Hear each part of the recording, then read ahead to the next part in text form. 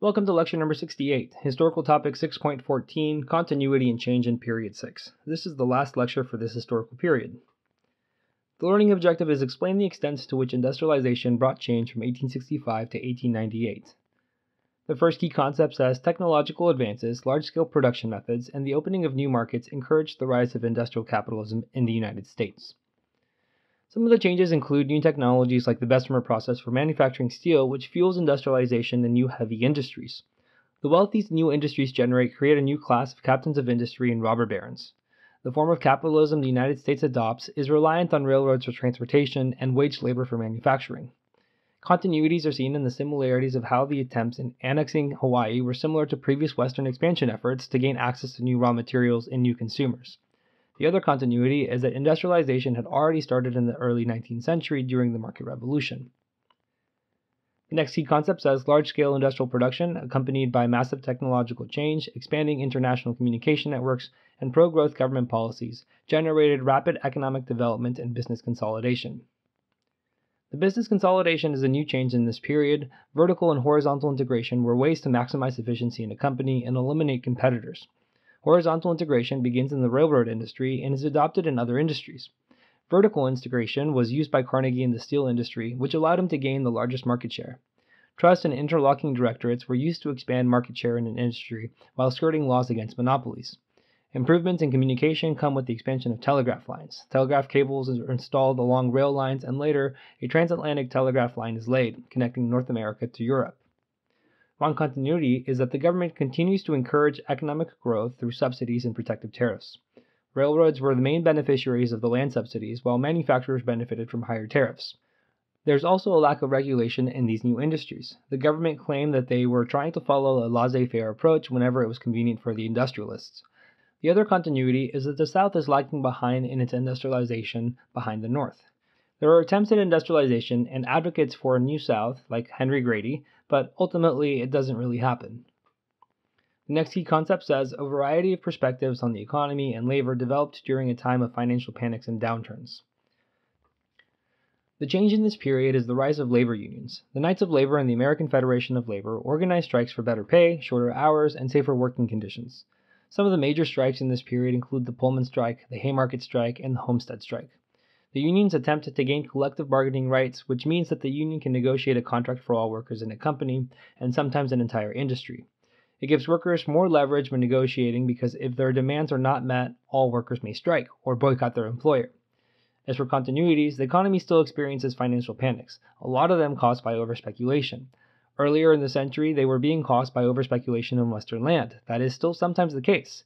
Financial panics in this period are also caused by overspeculation in stocks of railroad companies. Farmers continue to experience large debts and are subject to low crop prices. They now advocate for an inflationary monetary policy.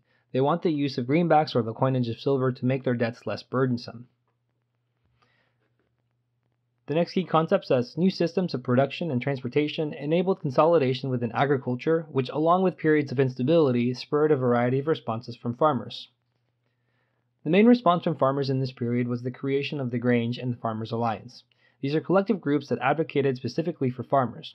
They have limited success in passing Granger laws in the West and parts of the South. However, their impact is limited and some of the laws are ruled unconstitutional by the Supreme Court. For the continuities, farming continues the path that started during the market revolution and continues to be more mechanized. It leads to higher crop yields, which will lead to falling prices for crops, which ultimately hurts farmers, though it helps consumers. The next key concept says the migrations that accompanied industrialization transformed both urban and rural areas of the United States and caused dramatic social and cultural change. As the key concept suggests, the change is the new wave of immigration. Migrants settle in cities, and therefore cities grow faster than ever before.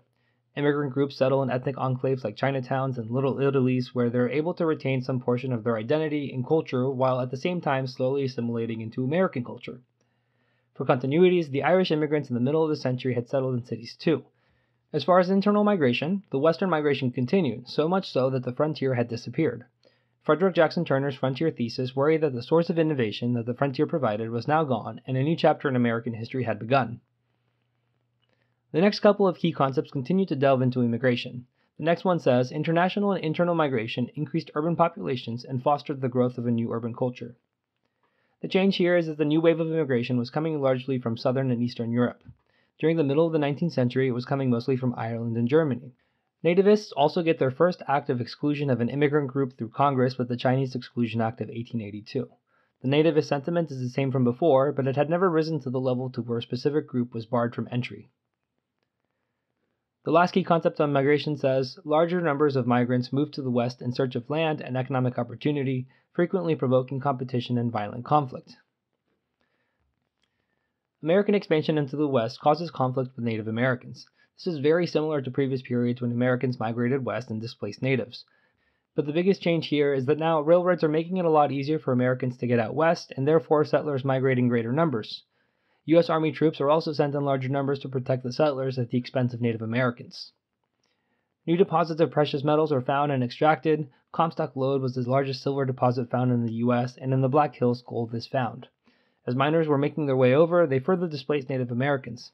Conflict with Native Americans over land was nothing new, though the group that the U.S. was displacing was different than in previous periods.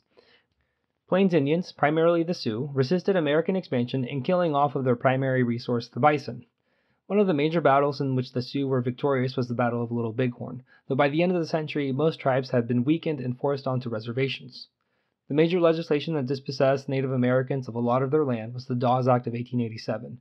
It split up all American Indian land and distributed among heads of households to force American Indians to abandon communal property practices. The leftover land was sold to white settlers without any say from the tribes affected. The next key concepts delved into cultural movements. The Gilded Age produced a new cultural and intellectual movements, public reform efforts, and political debates over the economic and social policies. Some of the brand new movements that were not seen before include the conservation movements. Yellowstone National Park is designated as the first national park in 1872 as a result of the advocacy of conservationists. Social Darwinism was adapted from Darwin's original observations on the evolution of various species and applied to business and people. It was used to support a lack of regulation by the government in the economy and to justify racial discrimination. The Gospel of Wealth, proposed by Andrew Carnegie, advocated for wealthy individuals to engage in philanthropy. Finally, populism, a movement that asked for greater government intervention to help lower economic classes, especially farmers. Groups that make up the continuities are the temperance movement that had been active in the early 19th century and the women's rights movement, still led by Elizabeth Cady Stanton and Susan B. Anthony. The other continuity is African Americans seeking equality. The movement is the same, the desires are the same, but the reformers are new. Whereas before Frederick Douglass was the most visible advocate for equality, the new voices and faces are W.E.B. Du Bois, Booker T. Washington, and Ida B. Wells. Despite having the same end goal, there's a lot more debate on the method for attaining equality. The next key concept says, new cultural and intellectual movements both buttressed and challenged the social order of the Gilded Age. For changes, there's a growth of popular culture. People have more disposable time and more disposable income. They're buying newspapers and magazines, so they're exposed to the same things. Spectator sports grow in popularity. The big one is baseball, and cities across the country have their own professional teams. There are circuses and variety shows like Buffalo Bill's Wild West. There's also new styles of architecture called Prairie Style made popular by Frank Lloyd Wright. There are new movements in literature like the Naturalist movement with Jack London's White Fang or the Realist movement with Mark Twain. For continuities, there is a continued attempt at assimilation. Nativists insist that immigrants take on American culture and the idea of the melting pot is developed. Schools with a specific purpose to assimilate Native Americans are founded and some funded by the federal government. The first and most famous example of this is Carlisle School by William Henry Pratt. The last key concept says, dramatic social changes in the period inspired political debates over citizenship, corruption, and the proper relationship between business and government. For the change, the Supreme Court settles the question on birthright citizenship in the court case U.S. v. Wong Kim Ark. It says that if someone is born in the United States, regardless of their parents' ancestry or status, they are U.S. citizens. Jim Crow laws are part of a long pattern of laws that limited freedoms of African Americans prior to the Civil War. The main legislation that accomplished this were the slave codes. During Reconstruction in the redeemed South, they passed black codes. Now, Jim Crow laws are deemed constitutional by the Supreme Court case Plessy v. Ferguson, and it established the doctrine of separate but equal. The continuities include the patronage system. In the earlier part of the century, it is called the spoil system, especially used in the Jackson administration, though it is expanded by political machines. Finally, here's the recap. One of the biggest developments in this period is the growth of industrial capitalism, and that was followed by some economic issues like the growing gap between the rich and the poor, the debate on currency and the gold standard, and the continued panics that plague the United States from over-speculation. There's a growth of the middle class, which fuels a growth of consumer culture and new amusements. And finally, there's a continuity in the treatment of immigrants, Native Americans, and African Americans.